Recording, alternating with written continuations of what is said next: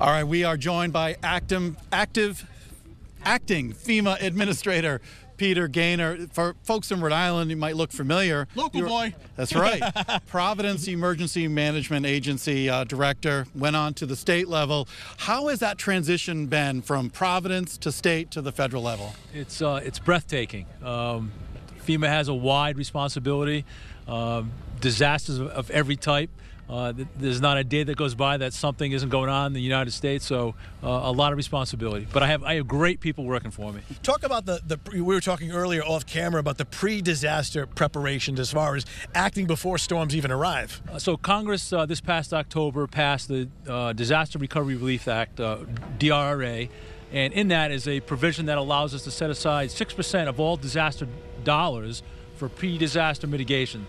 So instead of paying for the disaster after the disaster, let's pay a larger amount of money in pre-disaster mitigation. So it will be available October of 2020, and we're going to put probably 10 or 12 times the money we're putting today. So $50 million today in our current pre-disaster mitigation fund.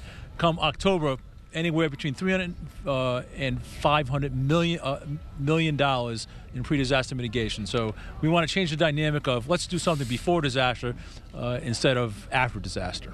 You know, hurricanes are still one of the major natural disasters that the United States has to deal with. We've had quite a few in just the past few years. Hurricane, flooding, tornadoes. Again, we want to make an investment before disaster strikes. You know, we have a very unique geography here in southern New England between rivers, Narragansett Bay, Buzzards Bay, a storm surge.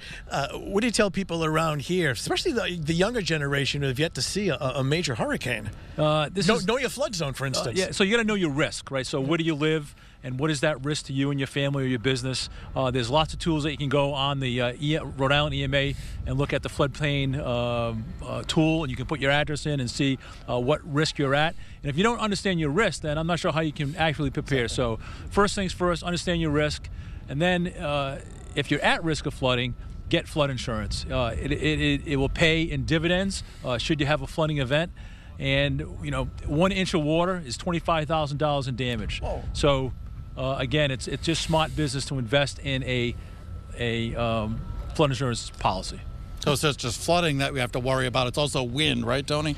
You talk about, you want to educate the public about the impacts, not just flooding from the ocean, but you just mentioned, freshwater flooding from rivers and things like that, knowing what the power of the wind, what it can do, whether it's a Category 1, a Category 2, a tropical storm. So I was able to go to the Naval Undersea Warfare Center in Newport to kind of better understand the power of hurricane-force winds. It was a learning experience. Take a look. Our anemometer is recording a sustained wind now at 40 miles per hour. At this kind of wind speed, we start to see failure of at least small tree limbs and possibly some power lines.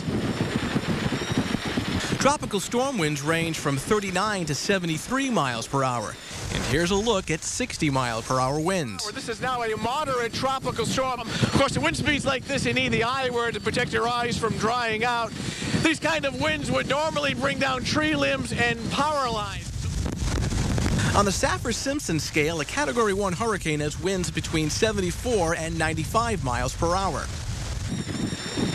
At 74 miles per hour, the flesh on your face starts to ripple.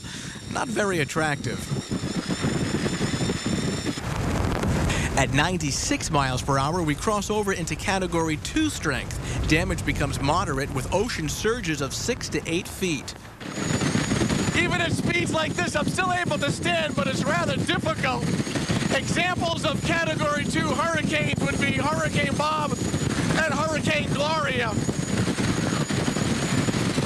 And yes, it proves it's my real hair. Winds over 110 miles per hour are considered major hurricanes, Category 3. Hurricane Carol was the last Category 3 to hit southern New England 46 years ago. We have sustained winds at 111 miles per hour. This is now a Category 3 hurricane. At this point, wind damage would be extensive, and out over the ocean, we'd be dealing with a storm surge on the order of 12 feet. It is almost impossible to keep a straight posture. Meanwhile, in the wind tunnel control room, the airspeed is brought back down.